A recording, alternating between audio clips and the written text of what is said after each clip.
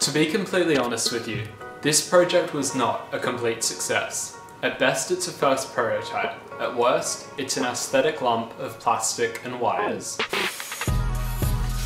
When I started this project, in my mind it looked like this. I had an idea, and as I worked towards finishing it, I expected the quality to improve. I would start with a few spare parts and finish with the functional robotic arm. Well, it didn't work out quite like that. In reality, my progress looked more like a mirrored Nike logo. Progress was broken into 4 stages. Most open source robotic arms have servos placed in the forearm with strings running through the wrist and palm. However, in robots this both limits the wrist motion and space for other components in the forearm. Instead, I decided to control the fingers with servos placed inside the hand and a ball and socket style joint for the wrist.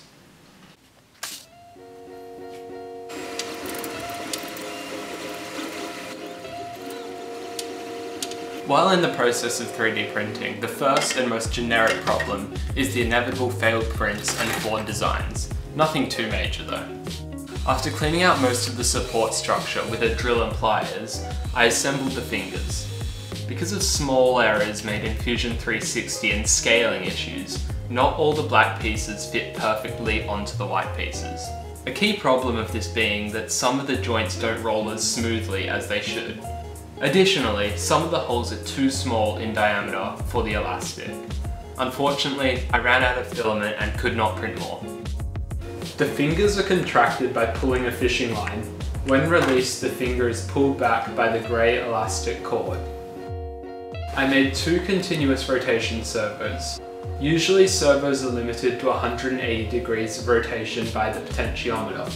The potentiometer provides variable resistance as it's rotated. This change in resistance can be read and the angle of rotation calculated from it.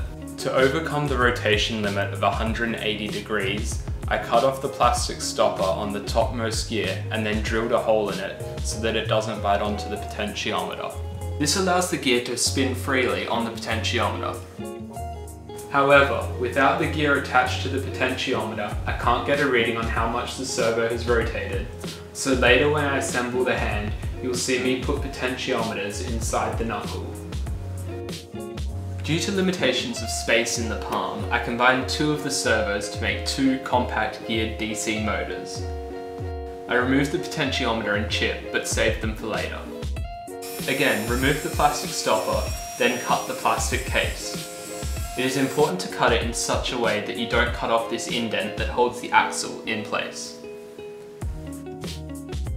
Because I removed the potentiometer, the gears have no axle to spin on. As a substitute, I cut a screw to the same length. As mentioned earlier, additional potentiometers are placed in the knuckle to get a reading of the finger rotation. An issue with this that needs to be fixed in later versions is that if something blocks the segment of the finger closest to the palm while the top 2 segments are still free to rotate, then they will be contracted while the potentiometer reads that the finger is at rest, fully extended. The pinky doesn't get its own potentiometer because both it and the ring finger are pulled by strings attached to the same servo.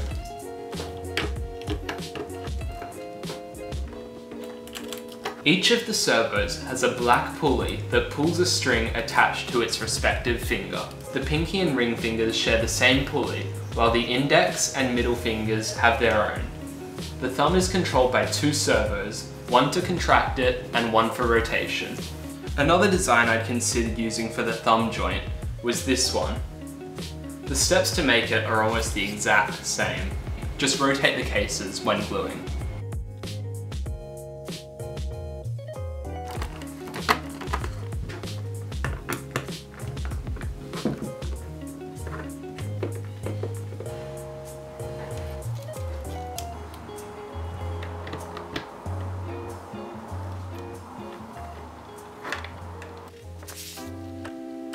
About a month and a half into this build, I began to ask, is this even worth it? Here I was with a design that was conceptually unique, but with so many fundamental flaws, it would be best to start a ground-up redesign. The list is extensive, so I posted a document of all the issues with this prototype so that if you want, you can go through and troubleshoot yourself. Despite the problems, I decided to keep working and share it publicly, because whether it's posting to Instagram or publishing research papers, there seems to be a stigma that you should hide your failures.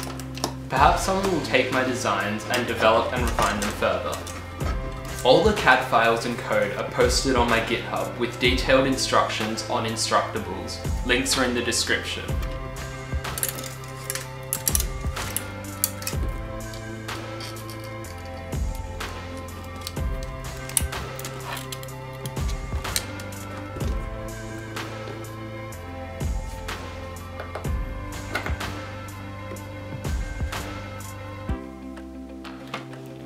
The second half of the forearm failed mid-print due to the extrusion nozzle getting clogged, so I printed the rest and glued them together.